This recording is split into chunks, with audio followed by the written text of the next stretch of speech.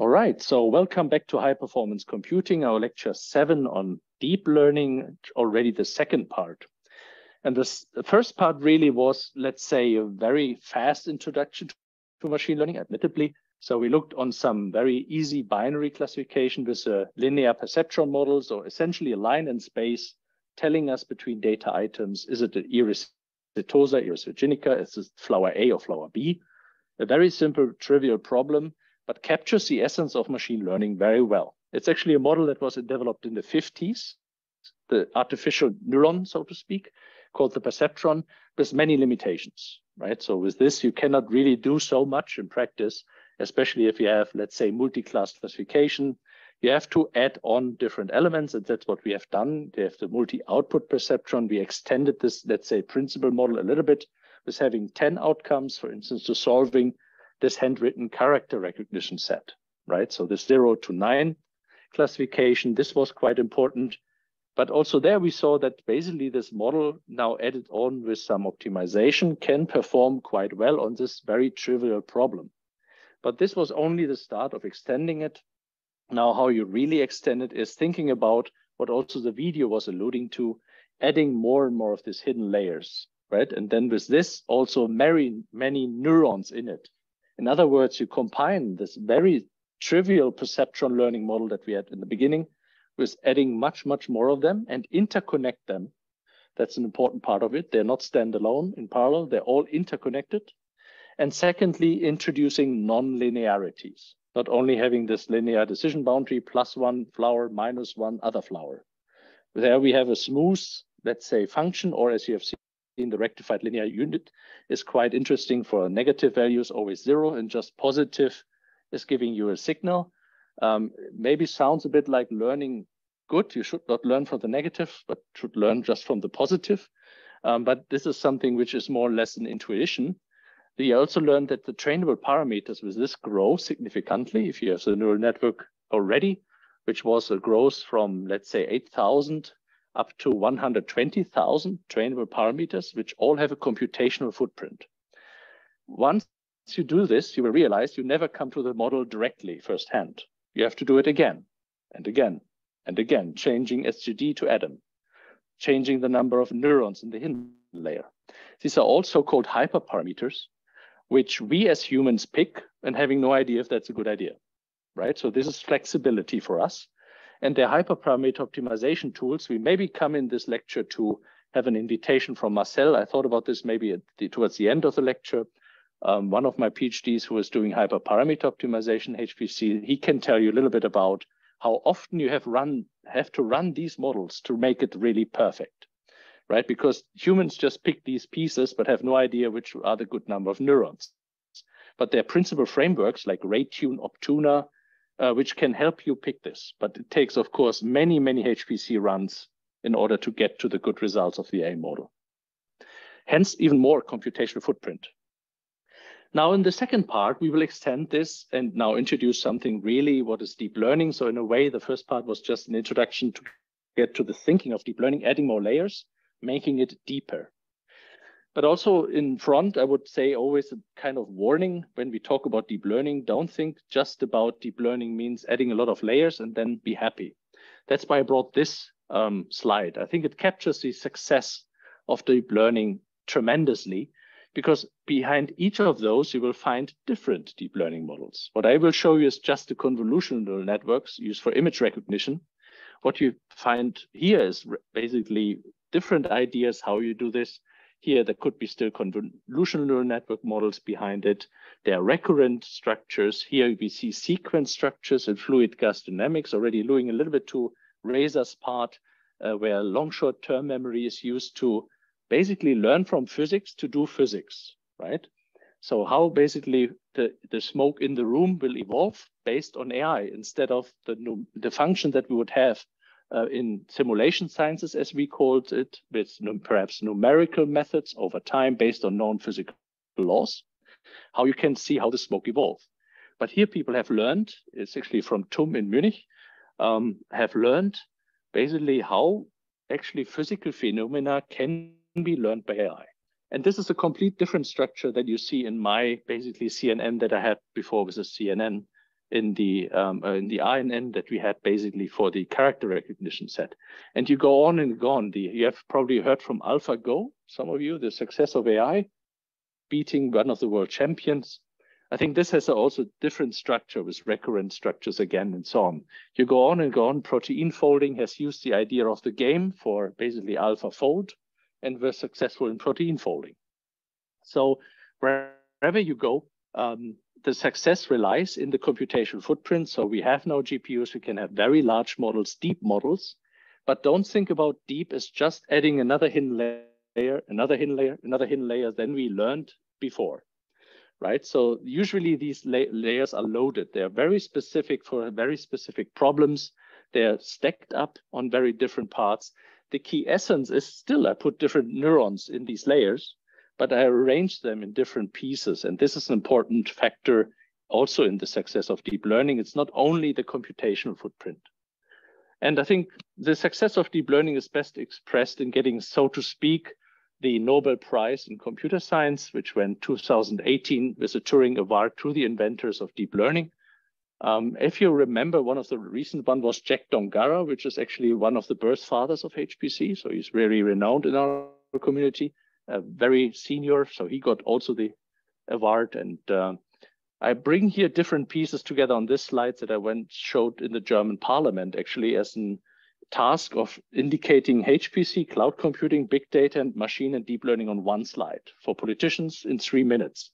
So I ended up with this one and got a kind of good feedback on this to bring all these buzzwords together, if you want, right? So if you think that you have some data where all starts from, you have essentially the idea of big data going larger and larger, where basically the kind of traditional models, when you have, let's say, support vector machines, random forests, we call that shallow learning. So basically still work enough to a certain extent when some certain packages will break. Essentially, they will not fit into memory anymore, the data. So you have to go parallel. And still, when you have, let's say, not so much big data, these shallow models that you see here have very good performance, and you would not go for deep learning. That's an important part here in the slide. You only can do deep learning if you basically swim in data, right? That's a very important for the ingredient. You see small neural networks, what we saw here, the kind of 2-layer ones. This is something where you say, okay, it starts there because also here we seeing more and more computational footprint. So this red part means the computing footprint is quite intense, more and more.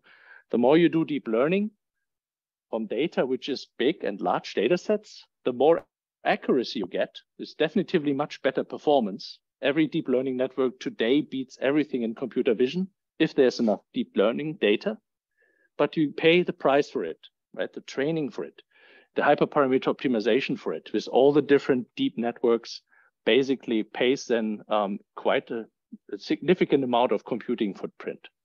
And this is essentially bringing all of these worlds together.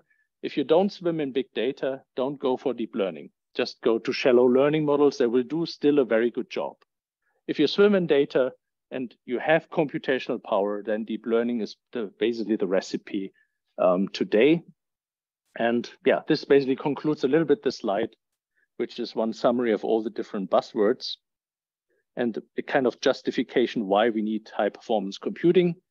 I showed this example a couple of times here. We see kind of different layers, if you remember.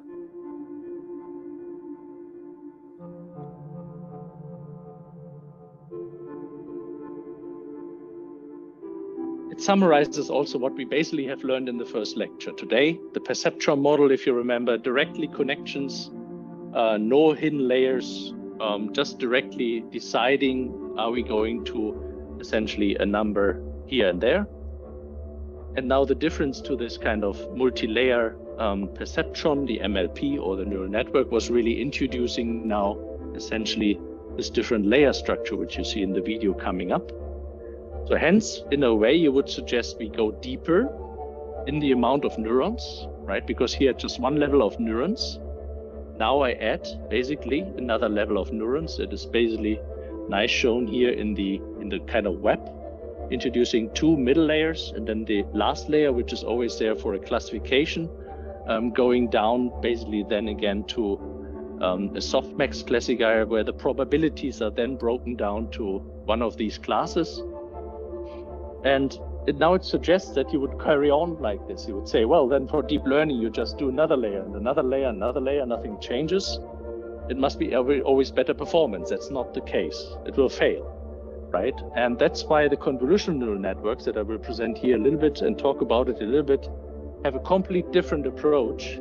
It still talks about neurons in different layers, but as you see with feature maps here, it tries to carve out features which are local. We'll talk about this, weight sharing concepts, which are not in the normal artificial neural network you have seen here, right? So this is a very specific way how you arrange the deep layers. You see that essentially here, putting feature learning before you do the classification, right? In former times, and I stop the video here a little bit, the spiking networks are a little bit the future and not part of the course today. But you see that a little bit here again, that's what we want to talk about today, the feature extraction part. Right, this makes deep learning successful.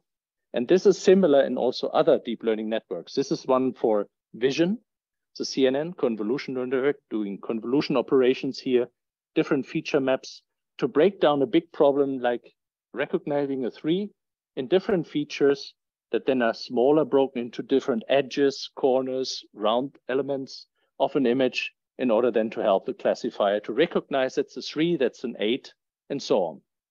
So this is how it's done, learning again and again from this, but don't think about it just putting neurons there. There's a really high success more in this very specific networks.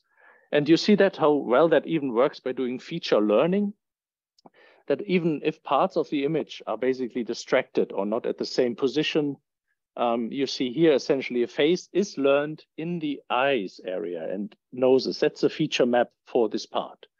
Right, it breaks down the images in features. And that's what we not done before. What we done basically in traditional machine learning, or where, for instance, Gabriel, when he did the PhD in my time, when I was a supervisor with him, he created his whole PhD thesis just on features and generating features to do classification and remote sensing. Then deep learning come into play.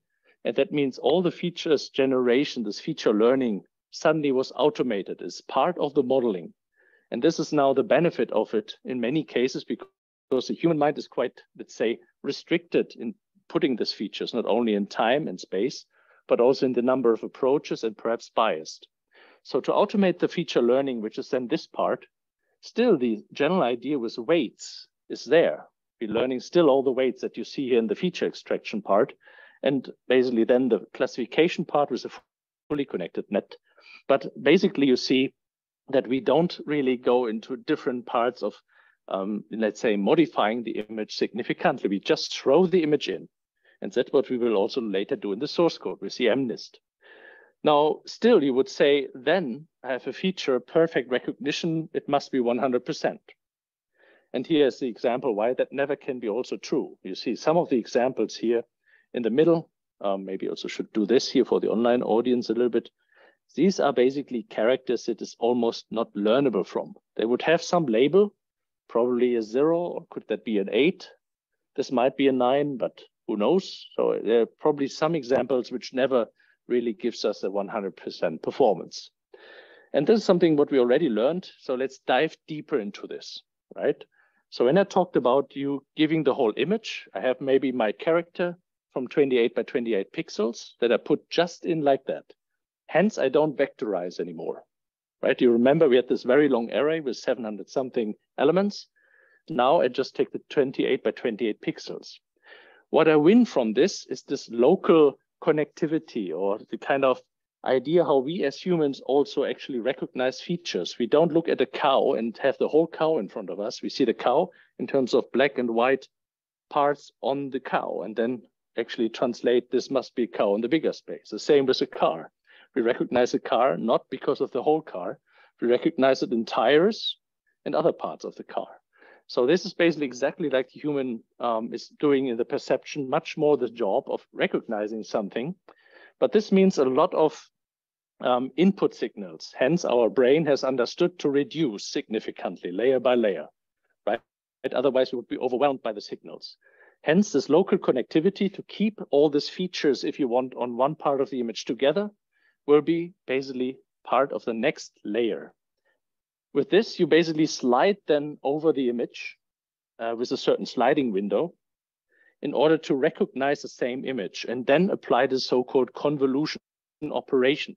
So this brings you a feature map. And here's a very trivial example where you see this cross maybe here in the filter that you put in. There's always a ×1 and a cross. And when I do this cross and go over it, only there, whereas let's say ×1 in the cross, I will then actually use the values which are there in the image and then come to this convolved feature.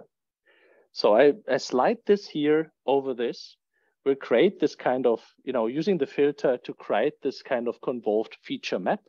But I don't do it once, I do it several times to have different feature maps in parallel, right? And this means on the one hand, I keep the weight sharing. That means for every time I slide over this, I keep the weight that is basically connecting them. And this will be a key to understand that no matter where the eyes and ears or face parts of the human are, I can still recognize this feature, right? Wherever it is in the image, because it's the same weight, the same thing I learn, basically in this particular feature. And you see how that works with a big input. We always reduce it. And this is something what we can define, this 5×5 sliding window. Everything is our hyperparameter again that we can modify, hence retrain, relearn.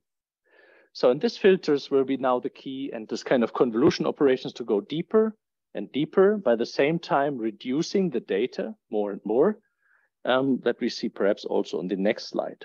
Important, however, is on this that you understand a little bit this part here on the bottom right. With a convolved feature, I take this filter, slide it over this in order to always reduce significantly the pixels as well, right? All these 9 signals here are reduced basically then always to 1 in this particular next convolved feature. And with this, over time and time, I reduce the overall space of the data, but also come to more precise ideas what the feature look like.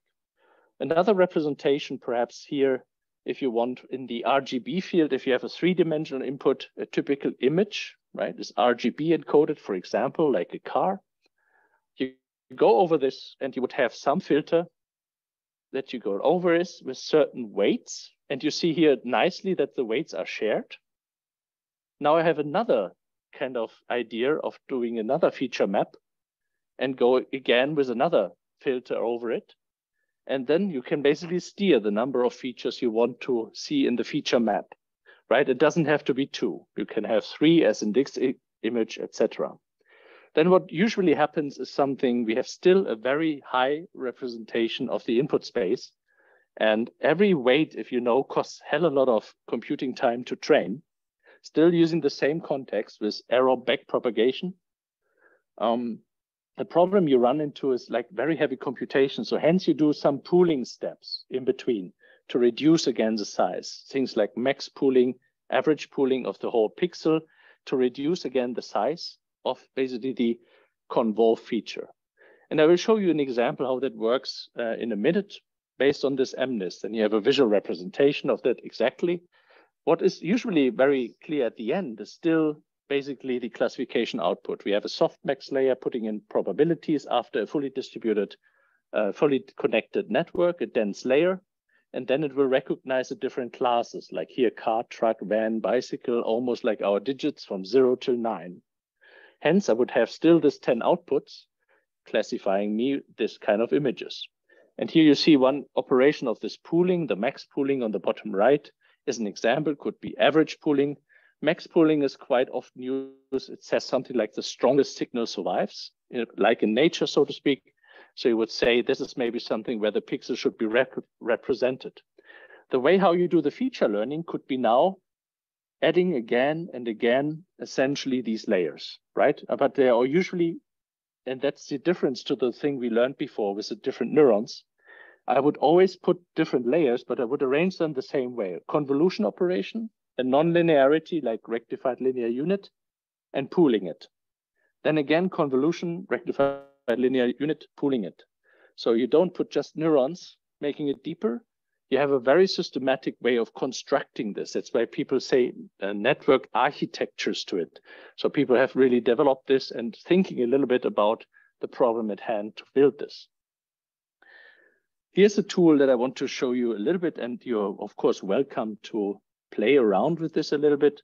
It's a website that I think is beautiful. It shows you here a very nice way of visualizing this. And there's several different visualizers. You could have a 3D fully connected network, a 3D convolutional network. You have a 2D connected network. Let's say for our purpose here today, the 2D is maybe enough to understand. So that what I just talked to you in the slide is better represented. So you see here the input space. And when I say now there's an 8, let's see how good I am in painting today. Whoop. Now we can see how that works. We give this in, and then the first kind of layer is just always having this weight sharing to detect more and more this kind of pixeling, pixel by pixel going through and creating the next image. This will be further reduced again to the next image. Again, you have a kind of sliding window, and you have this kind of number of neurons that you see sometimes lighting here, which shows you the weight sharing, right? All of these weights are shared. And this is just the first layer. Then we go deeper, and you see also with the pooling, how we come smaller and smaller to the sizes. But having this different feature maps also means we have different varieties of the 8 now. How people write differently the 8. You see this more and more in this kind of shadow representation here, become smaller and smaller in the features, almost to something which for us humans doesn't make any sense anymore. But these are parts of 8s, right? Now, the interesting thing, as these are features, the smaller we go, these features will pop up in other images which are not an 8, right? And you see this well represented by the 3 here. As I told you, the last layers are always fully connected. You see this here in this 2. And then there will be a softmax layer that basically now would keep the strongest signal. But we see also the strongest signal is maybe the 8, but it's still a catch of probabilities. So it would say maybe 80% is 8, but it could be also 10% 3. And why? Someone has an idea?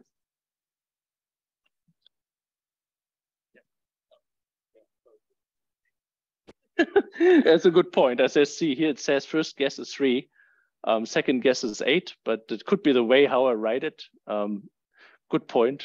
But basically, normally you would say it should be that 3 has a very high overlap with the 8, right? So you see now first guess is 8, but you see also the second guess with 0 is now, you know, when you now extend it, it would be just like this, right? And this is capturing a little bit the essence what is now happening in the feature learning, because the features are almost the same, right? It just lacks a little bit the inner part now that is not recognized. But here, that's why we are so close with the 8 and the 3 and the 0. We come probably also to some combinations where the 3 would be very kind of certain. Maybe paint something like this. I'm not good at this. Now it's a 6, maybe almost. Depending on how many samples have been learned. This is basically the majority where it learned from that this is looking more or less like people write a 6 and broken down in all the different features, right? Because these features will pop up again and again. And of course, you can basically hide here several layers. You see here downsampling layers, hide them to make some points where you basically have the most convolutional operations or something like this. So I invite you to play with it. I put the link online, but it's also a part of my slides. And it's just interesting to just, you know, see a little bit how that works also for other numbers with a 1 or so, where you would say, okay, of course, it has some features of the 7 as well, right? You would say, first guess is a 7. I would say, for me, it's maybe a 1, but it could be how you also have to see, we have this location invariance, right? We always have to see the image. Deep learning is not operating on this. It's operating 365 degrees. And indeed, when you see it a little bit like, you know, going to the right angle, it is actually looking more like a 7, like a 1. So this is another part of this feature, say occasionally having this location invariance and also rotation invariance, which making them also so successful. And we can play around, but I think it's fun if you want to do it yourself to really see how that works. Now, when we want to code it, it's actually not that complicated. So when you do it and go basically back, we have basically Keras, where we still have the idea of a sequential approach. We add layer by layer, but now, as you know, we don't eat anymore here directly, need a kind of dense one, only later for basically the classification part. For the feature part, we have the convolutional 2D, and then basically have, again, this nonlinear activation function. We have to specify the kernel size. That is basically the filter you have seen going over to convolve the features. Then we have basically the padding. If it basically doesn't fit to the image, what happens to the surroundings? Let's say a smaller modification, which are not important for you to know here in the course right now. We want to come to the computational aspects for it because we're in a HPC course, not in a machine learning course, but here we have a nonlinear activation function, rectified linear unit, and this pooling I was alluding to. Essentially what you see here, right? We put a kind of feature maps generation, then we pool and have the convolution operation again. That means we have another layer, as you see here, with a convolution again. This time we want to have actually much more feature maps, right? To carve out more features of the image. So we say 50. And then again, the same concept, pooling, convolution operation, etc. What's missing here is a little bit the nonlinearity. Everywhere we see the kind of activation function ReLU, which is basically put there. Could be another one, right? There are other activation functions we talked about, but these days, here and there, the rectified linear unit is quite good. Then flattening out is meaning essentially the part which I was alluding before here is feature learning. Now we have all the features and we know when they fire, right? When they are detected in the input image, then they fire and will inform the dense layer here. And by learning then over time this, when they basically fire this feature in this kind of 2-layer network, they will learn what is the output of this image. That's why the last one of the output is still 10, right? Because we have 10 digits. In this sense, it's basically more and more feature learning. And just at the end, we have a dense network, which is quite powerful with 500, right? So quite lots of connections to learn a lot. And the softmax probability layer will be then putting it into probabilities again to learn, well, it's saying what you saw at the very top of this basically interesting website. It's a 0, 7, it's an 8, it's a 9, whatever. Now, more importantly for us here in the course is the amount of parameters. Right, we have seen now something from 8,000 in the beginning up to basically 120,000 for artificial neural network to layer, up to now 1.2 million trainable parameters, even with weight sharing, right? So the interesting thing is that in order to create these feature maps, every one of those has the same filter, the same weights. But because I have so many of them, and because I go so deep in them, I have more and more of these trainable parameters. And this means lots of computation. When you put that to a CPU, it will basically have a very hard time to operate on this. So neural network will just work. The perceptron, of course, is very simple, but this will take a long time. So you basically can put it on and then take your tea, take your coffee, and then in a couple of hours you come back and maybe it has trained a lot. Because the trainable parameters are so high.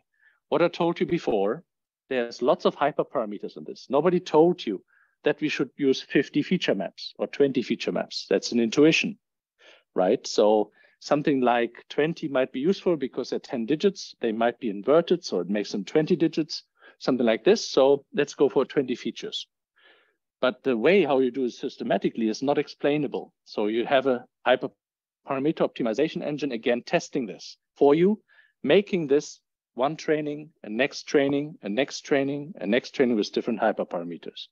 Again, basically bring you to the point that HPC is really needed. Different GPUs are needed in order to speed up this problem so that it also comes out, let's say, in a minute, right? So this is the key to understand the relationship to HPC, why it's needed, why GPUs are needed. We talked about in lecture 6 that all of these are very simple operations, right? What we have seen with the filter, it's like basically matrix multiplication, if you want. Very simple. But you have lots of many of them, and that is beautiful for the GPU. So GPU itself can do it with a many core processor very quickly, even if it's a moderate speed processor. But the benefit is because there's so many at the same time, it can do this massively parallel. And as I said, then one topic that will come at some point, maybe an invited lecture from Rocco, we have to see, or maybe by part of you, will be this distributed deep learning, where I will talk a little bit by that you can also now this training branch up into different GPUs, not only one GPU. Right, towards the end here, a little bit, the source code again, thinking about what we want to have out is the accuracy, right? If you remember, and what would us give the accuracy if we execute this? 99%. Right, so almost everything correct. As we know, there would be some fellows we never learn, but this is basically cutting edge deep learning, if you want, with one specific model, and Razor will then have, of course, different models to talk about.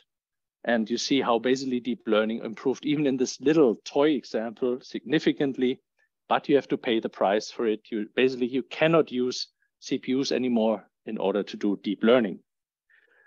And that's all I leave you on the table for you. There's this kind of interesting video that I will not play now. It's 4 or 5 minutes, but it captures nicely the essence of, I think, also involving overfitting, underfitting, why basically this nonlinear space is very important, and so forth. And you see also nicely here in this picture already the 20 hidden units. That means just adding more and more neural networks is also, basically alluding to lots of overfitting. Chances are that the next point is misclassified. So these are topics in a machine learning course you have to study much more in depth. But here we leave it as this because we have a HPC course. And I would say thank you very much for joining the course. I will see you back, I think, towards the end of the course. I will hand over now to Reza because I have to do much more research projects. But yeah, I'm basically in range. So see you next time.